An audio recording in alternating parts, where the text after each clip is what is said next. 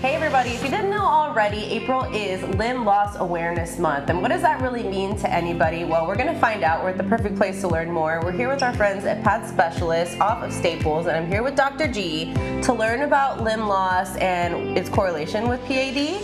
So first of all, talk to me about how common limb loss is for people, especially here in Corpus Christi. So unfortunately, South Texas is really the epicenter in the United States of America. Almost 3 million Americans live with limb loss presently, and the number one risk factor is vascular disease, and that's what PAD is. PAD stands for peripheral arterial disease. Statistically, more than half of patients who lose limbs are as a result of peripheral arterial disease.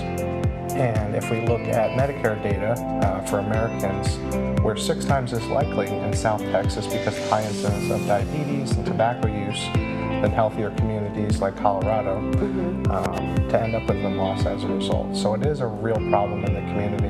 If most of us think about it, we know someone or have a family member who unfortunately has ended up losing toes and then their foot, their leg, and if we think even further, that ultimately leads to bigger problems. Then we acknowledge that there's heart disease, there's depression, and ultimately loss of life sooner.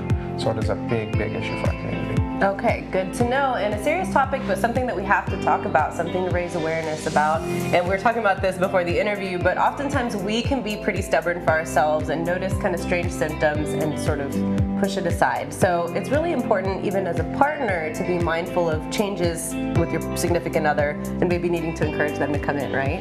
Absolutely. One of the biggest things that I see and that I've learned over the past 10 years dealing with this is that most of us are in denial. We want to believe that we're still young and active and healthy, and we really do try to be as best as we can.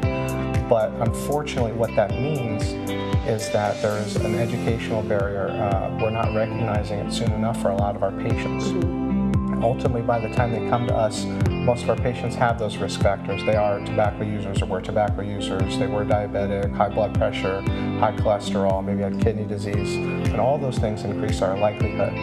Despite that, instead of having the understanding, if someone has chest pain, they go to the cardiologist or they go to the ER, our patients are often in denial and say, I'm fat, I'm old, I lifted too much, and come up with reasons why they're not as active as they once were. And until they really are willing to look for the problem and acknowledge, hey, I should be able to cut my grass, I should be able to walk the mall, I should be able to go play catch with my kid in the park, it's an issue. So spouses a lot of times are there to help keep us honest and say, he can't follow me around the mall anymore, he can't walk to the end of the aisle in HEB. I love that. And so we have to have that discussion for sure. Okay, good to know. All right, guys, so it's really important to take care of yourselves. Of course, diet and exercise come first. Be mindful of what you're experiencing and your partners. And if you have any questions, contact our friends at Pad Specialists. Where do we go for more information?